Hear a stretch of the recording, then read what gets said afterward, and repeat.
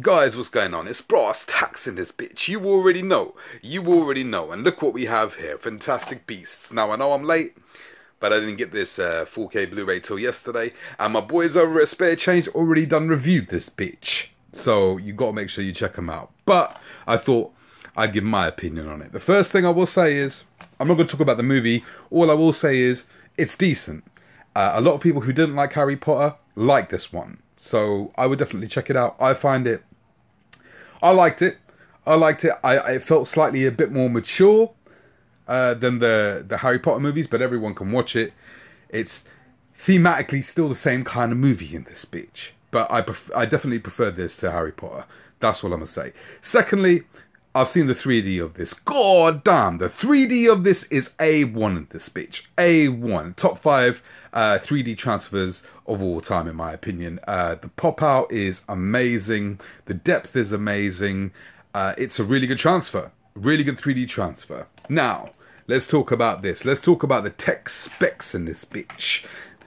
Shot in 3.4K, digital intermediate 4K, visual effects 2K, Dolby Atmos sound. So there you go, people. There you go. How's the movie stack up in this bitch? Let's have a quick look at this first. See, I don't understand. You got the 1080p Blu-ray there that's got the title, and you got the 4K disc here, which just says movie in this bitch. What the hell is going on? I don't know. Fuck it. Anyway, I was expecting, and I have read some reviews on this, I was expecting reference quality. I was. What I got was a decent uptick, a decent upgrade, so to speak. It's an upgrade from the 1080p. It's sharper for sure. You notice wrinkles, hair, a bit of everything.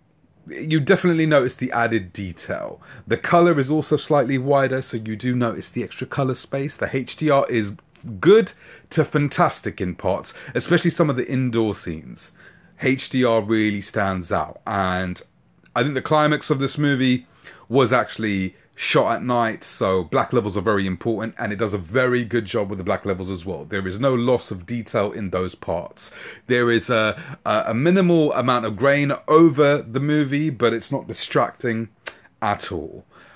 Like I said, I was expecting reference quality. I didn't get reference quality. It is an uptick. It's not. It's subtle in some parts. In some parts, it is quite noticeable. But is it going to be in your top 10? No. Is it a very good transfer? It's a good transfer.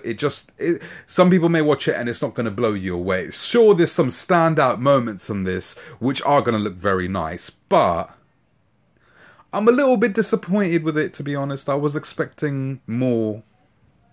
That's not to say it's not a good transfer. It's just to say my expectations were quite high for this one, just based on what I've read and everything. Now, I'll be very surprised if there's anyone out there who's going to say it's reference quality. I would be surprised, because to me it isn't.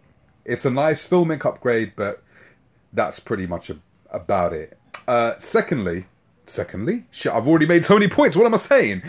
Another point is the CGI. The CGI on this, obviously it's a Harry Potter movie, so there is, well, a Harry Potter-esque movie. It's a spin-off in this bitch, but the CGI, there's a lot of it, and some of it looks suspect. Some of it looks obviously like CGI. So, because of the upscale, you know it's going to highlight these imperfections, and it does highlight quite a few imperfections on the CGI front, for sure. So that's something else that you need to bear in mind. Overall, it is the best looking version in terms of resolution. It's the best version of the movie. It's the most detailed version of the movie you can get. I prefer the 3D version of this. The 3D version's stellar, and it was just more engrossing, more...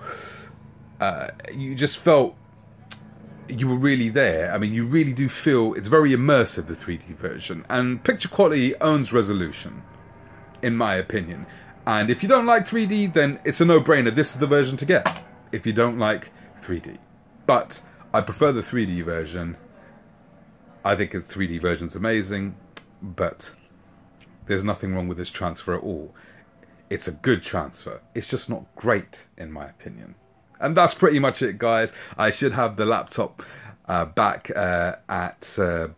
towards the end of the week, and we'll get back to normally scheduled programming. But until then, hit the like button if you liked it, definitely subscribe if you haven't already, and I will catch you guys next time.